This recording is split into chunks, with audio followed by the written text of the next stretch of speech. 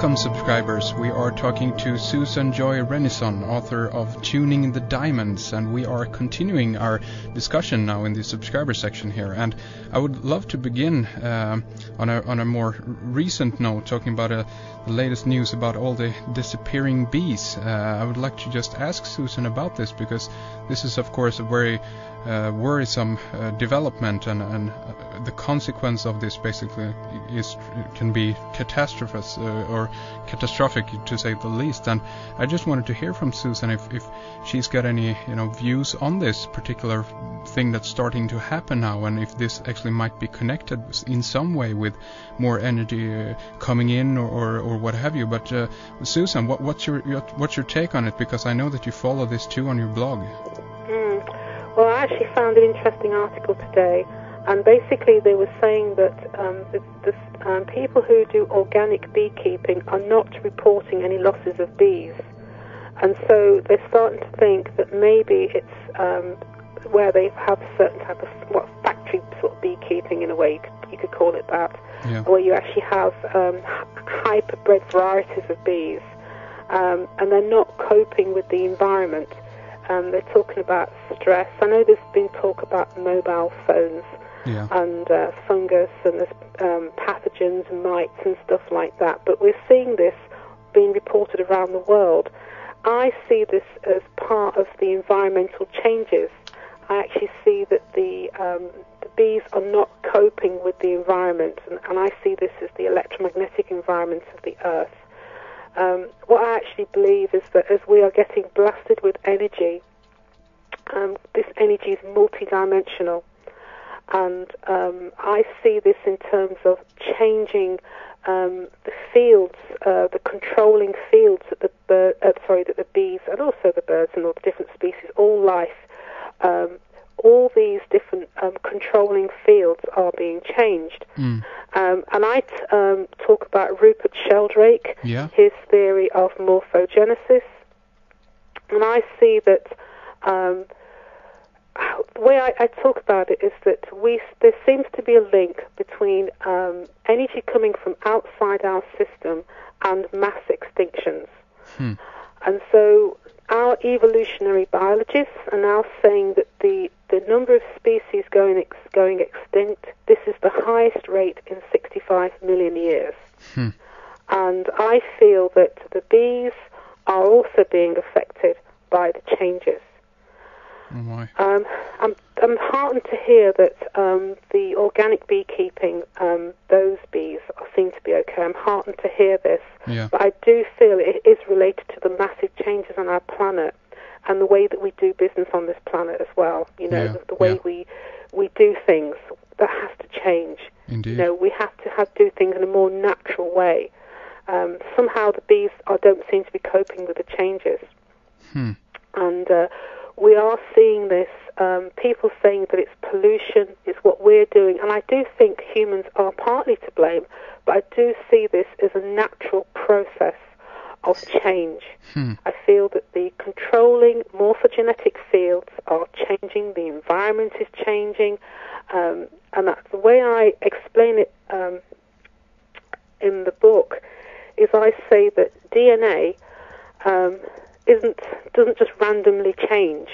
DNA will actually change according to the environment.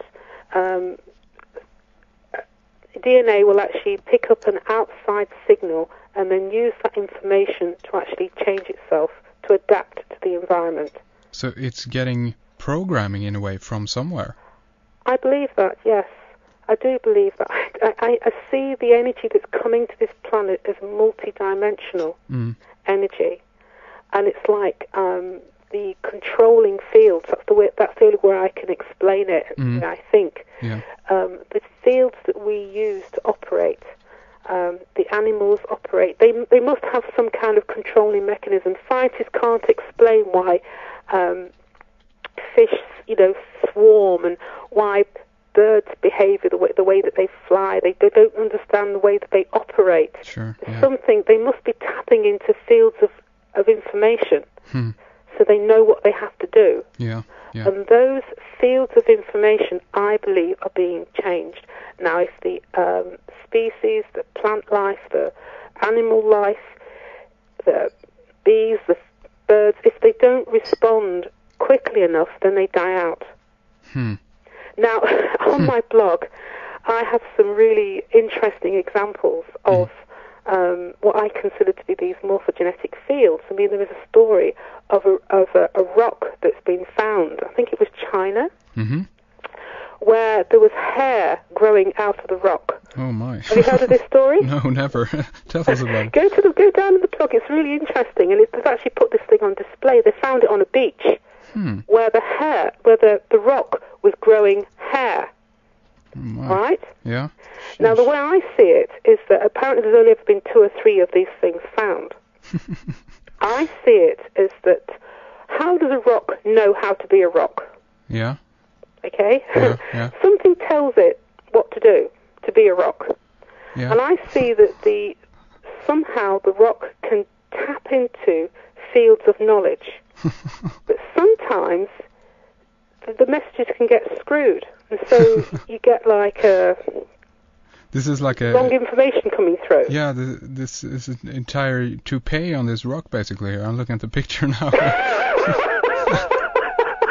That's nice. It's incredible. Yeah, it is. And I make a joke of it and say that it's like a glitch in the Matrix. Indeed, yeah.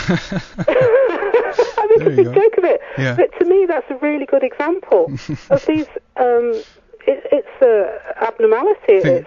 It's something where it's not quite right. So there is a bug in the code, as it were, or the programming code. Yeah. Yeah. And then the other example we're getting, I've started to document the mutations. We're getting very, very strange mutations now because of the cosmic rays coming in. And we're starting to get really weird stuff now, lambs born with 6 legs, Yeah. There's a lot of animals with 2 faces, 2-faced kitten, 2-faced calves, lots of different examples now. Yeah. Huh. But there's one where there was a chicken born with duck's feet. Oh my. With webbed feet. And I see that as a sort of where the information's got mixed up. Yeah. Because you can do this in the laboratory. The Russians have been doing it where they take the genome information, and it's electromagnetic, everything is signals. Sure. And then they just slightly change it a little. The wrong, the different information to the DNA, and it changes. Yeah. And so they can do this in the laboratory with electromagnetism. So I see this quite clearly, that because of the chaos, it is chaotic in terms of the change, you're going to get these strange abnormalities happening. Oh, that's a wonderful news story. I got to put up that one later with the rock. With the rock and the hair there. Yeah, absolutely. Amazing. It's incredible, isn't it? Yeah, absolutely. It's absolutely incredible. but if you understand this sort of concept of the matrix and the fact you have fields of information, and that somehow the DNA can connect to this controlling field. It all seems to make sense. And I feel that we have enough science to validate this. Yeah. You go into that, I guess, a lot in your, in your work regarding DNA, and also the very interesting, as you said, you referenced the Russian DNA research, basically, that was taking place, I guess, a few years ago. I remember an article that I put up that also, of course, talked about this, which basically, verifies, in a way, paranormal phenomena, and even, you can basically have, organic material changing its shape, because it all depends on, as you say, the code or the instruction, or in this case, the light or the frequency that it actually receives. So what we might be seeing here, then, as you say, is that if you have this change in the light that emanates, or the frequency that emanates from our galactic core, this directly would affect ourselves, our human bodies, and the consequence of this is the upgrade that you talk about, right? Yes. Well, the thing is that I'm an EMF balancing technique practitioner, and basically I learned how to work with people's energy fields. And what's happening now is that people are actually seeing that the energy field around humans is actually changing. And so methods have been developed to actually help to enhance the changes, to speed up this evolutionary process, and to help people. And for me, this is very important to actually explain this, where this comes from, the credibility of the people that are teaching these things, and where we have scientists that can validate what they're saying. So I talk about Dr. Valerie Hunt and her research, 45 years of working with the human energy field. And what amazed me is that Dr. Valerie Hunt is a very respectable scientist, and yet she was saying things that validated the what mystics were teaching. Yeah. And I found this absolutely incredible. Now, Dr. Valerie Hunt says that all alternative medicine is trying to change the electromagnetic field. This electromagnetic field is like a controlling field. It's a multidimensional controlling field. From the moment of conception, there is an electromagnetic field that develops around the fetus. Okay? Yeah. And this is the field that sort of has everything about you. But we can actually work with that field. And so I find this actually quite amazing. But Dr. Valerie Hunt says that if you've had cancer and the doctors tell you you're in remission, she says she can look at your energy field, she basically detects it, okay, with very sophisticated instruments. And she says that she can tell you whether you still have a cancerous field. She says unless that field changes, the cancer will come back. She says, I don't care whether the biochemical level tells you that you're clear. She says if the electromagnetic field says cancer, you've still got cancer. So this is incredible, that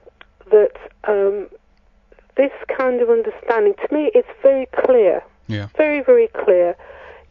Just because you can't see this electromagnetic field around the human doesn't mean to say it's not there. No, of course not. And you can explain it in terms of multidimensional realities. Some people actually have the ability to see these fields. Yeah. Now, I think in the last week or so, there's been an article about a woman who suffers from hyper-electrosensitivity. I've got that right, haven't I? Electro-hypersensitivity, that's it. Okay, yeah. And one of the things about these people is that some of them can actually see the electric and magnetic fields. They don't talk about it because obviously some people might be worried they might get locked up for saying that they can see these fields. Yeah. So just because the majority of people can't see them doesn't mean to say that they're not there. And I know from my personal experience that I've seen energy fields. I've seen energy coming off of my hands. I think as part of the consequence of the Kundalini, I actually attract a lot of energy, let's say. I channel lots of energy. And I've seen energy coming off my hands. And I've actually seen the actual golden energy that's now predominant on the planet. I see the energy coming to the planet as multidimensional, but I see that not all the energy that humans can use. I don't think all of it we can use, but some of this energy that's coming is